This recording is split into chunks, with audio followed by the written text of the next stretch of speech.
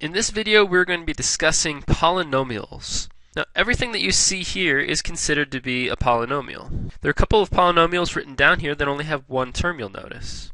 The number 8 is considered to be a polynomial, and so is just the term 9x. Since they're by themselves, we actually call these monomials. Mono meaning one. I have several examples written here that actually have two terms, 5x plus 3, x minus y, negative 2a plus 8, and negative 2lw plus 4lw all just have two terms.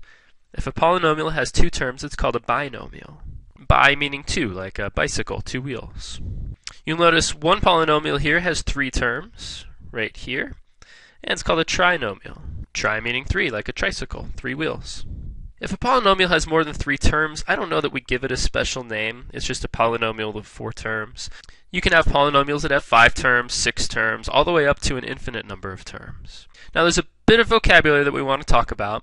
So to start going through that vocabulary, I want to begin with monomials. Each one of these is a polynomial that's separate from the others, and each one just has one term, so it's called a monomial. Each one has a coefficient. Each one in my examples have variables. And every monomial has a degree. So let's write down what these are for each of these 4 examples. The coefficient is the number that's on the term. So in this first example, the coefficient is 3. In the second example, the coefficient is negative. It's negative 2.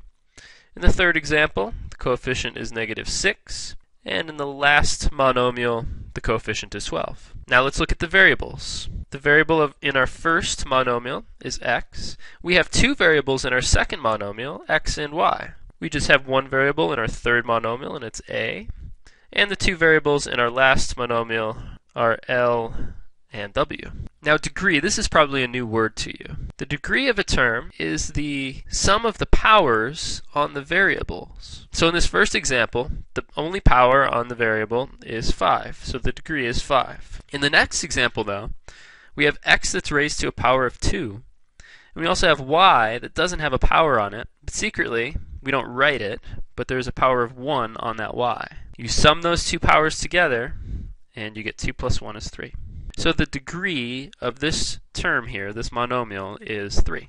What is the degree on negative 6a? Well, a is raised to the first power. Again, we don't write it, but it's there. So the degree is 1. And how about the degree of our last monomial?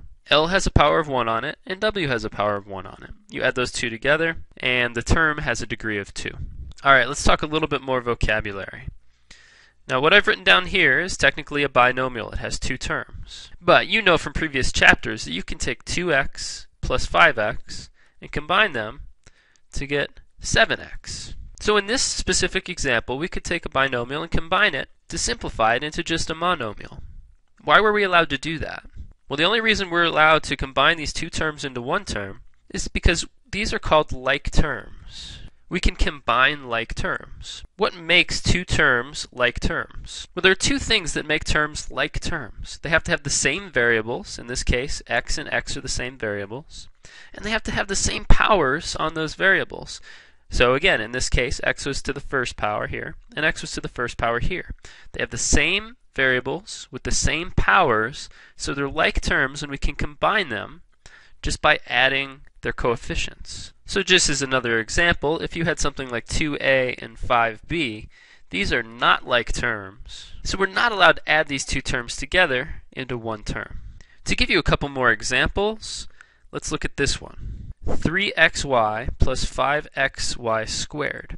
Now they look pretty similar to each other, but technically they're not like terms. The reason they're not like terms, even though they have the same variables, is because there's a different power on this variable in this term.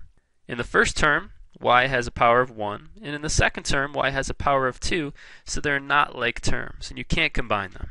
However, 4lw minus 6lw, now those 2 terms are like terms. They have the same variables, l and w, and the same powers on those variables. They're both 1. So what we can do is we can combine those like terms by adding the coefficients, or in this case, subtracting the coefficients. We have 4lw minus 6lw, and 4 minus 6 is negative 2. So you can combine these two to get negative 2lw. Let's do one more complicated example, and then I'll give you a quiz.